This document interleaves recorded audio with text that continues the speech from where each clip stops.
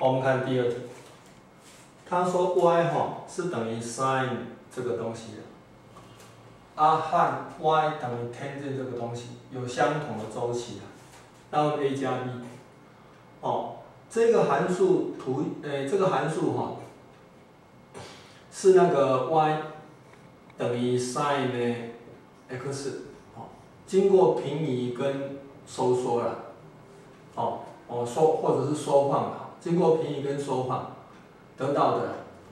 那这个周期跟它的平移没有关系嘛，所以我们这个不要看。好，这个函数图形是经过平移跟缩放，这个是收缩 a 倍的，这是膨胀 b 倍的。他说有相同的周期，我们知道 sin 它的周期是等2拍嘛，它现在收缩a 倍，所以它的周期变成多少呢？这个我们叫做周期的话，我叫做 T1 好了。这个的周期呢是等于多少呢？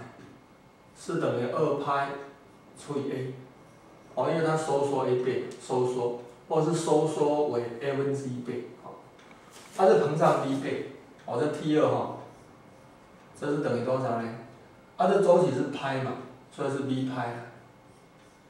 他说这两个有相同的周期，也就是说这是 a2 拍跟什么呢 ？b 拍呢是一样的，有相同的周期的。那拍可以消掉，也就是说ab 它现在是等于2。那 ab 等于2的话呢，只有两种可能，一种是多少？因为他说 a 跟 b 都是自然数或者是正整数 ，a 等于1 ，b 等于2，或者a 等于2。b 等于1，但不论是哪一种情况的话 ，a 加 b 都是一样的，都是1加2等于3，所以答案是3，所以这一题应该选 A。